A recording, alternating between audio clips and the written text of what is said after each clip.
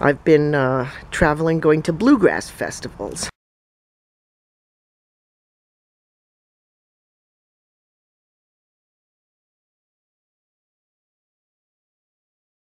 However, hey, I'm back home, so I need to finish the update on the electrical. This electrical is just taped up with, right now it's Gorilla Tape just to hold it up until I get my clips.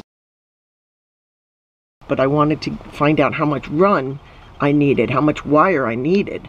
So I taped them all into place.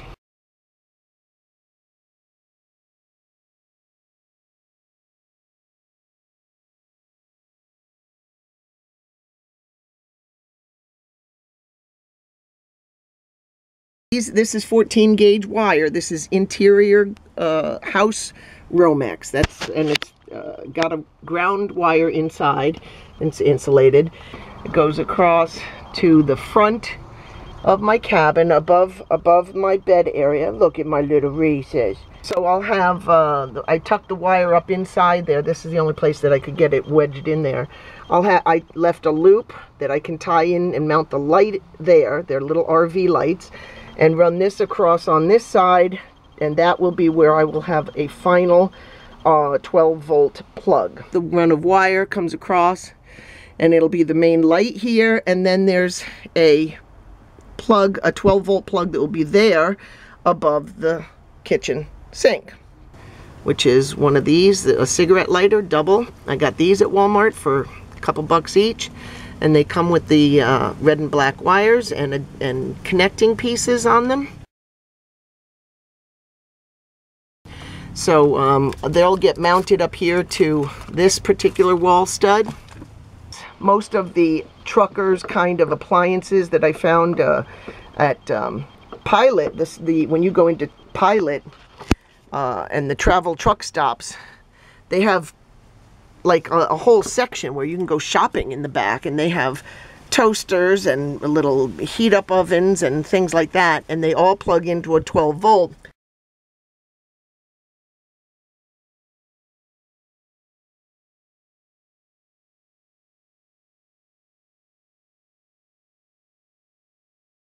Each one says the rating of amps, and I have rigged all of my little plugs in such a way that they will all work.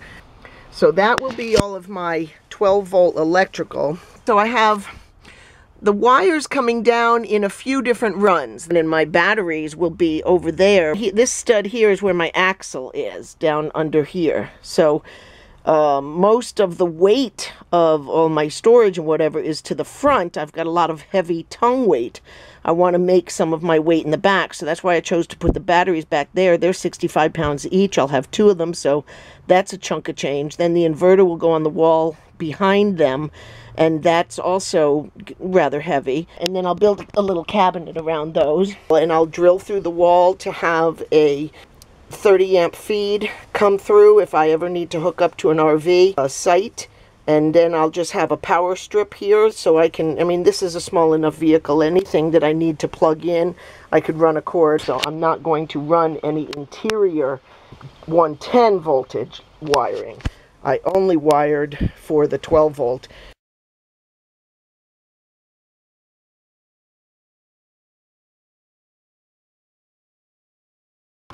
This is also something I recommend.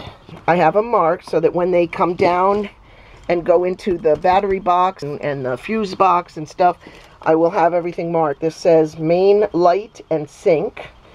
Then I have one that says peak window plug. And then the other one is the front inner light and plug. I am carving a groove here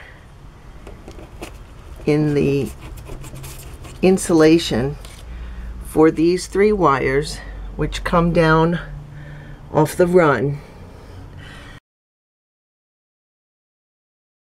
These will go right behind there. I already have it bent in and then tucked in with a piece of tape, and then I'll need to tuck all of these into here and then right about here where they're going to come out, I guess the batteries are going to be about that tall. I'm not exactly sure, but I know they're large, and the inverter will be up here, so that should be plenty of leeway. So I'll drill a hole through the panel that I have cut for that wall,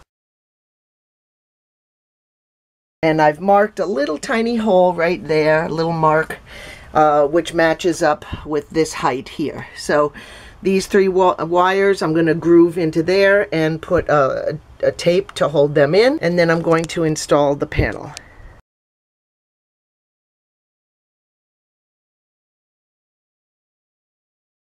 Okay, so I got my first piece of paneling in, and then I hung my little candle holder above it. As you can see where the wires came down, I drilled a hole right through there, pulled those wires through. I think it came out really nice. I'm very, very pleased.